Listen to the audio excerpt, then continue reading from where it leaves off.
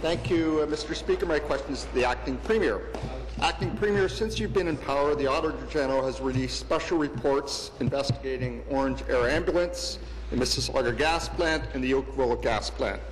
In all three of these cases, the flow of public funds to indirect recipients and third-party service providers was outside the current mandate of the Provincial Auditor. Acting Premier, do you agree that the Auditor General should be given the tools to do their job and ensure that taxpayers are getting fair value for their money?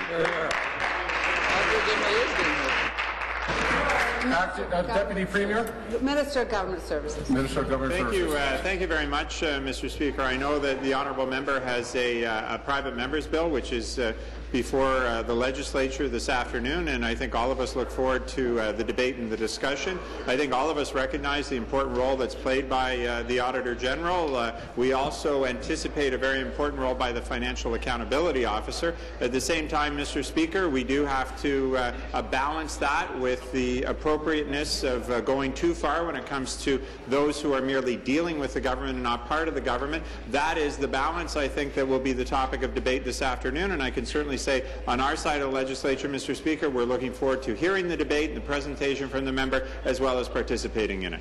Thank you. Supplementary. Thank you, Mr. Speaker. Again to the Acting Premier.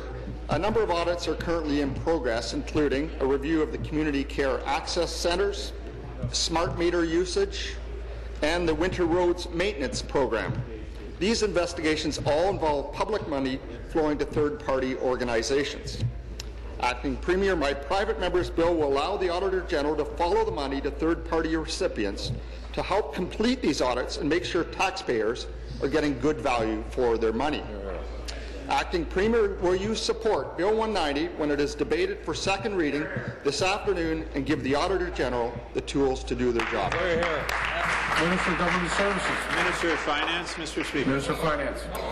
So, Mr. Speaker, it's important that we all recognize the need for greater transparency and greater accountability. It's one of the reasons that we in this House, on this side of the House, have taken numerous steps to do so. In fact, CDH Institute has recognized that the Government of Ontario has become one of the most transparent, one of the most accountable governments anywhere in Canada.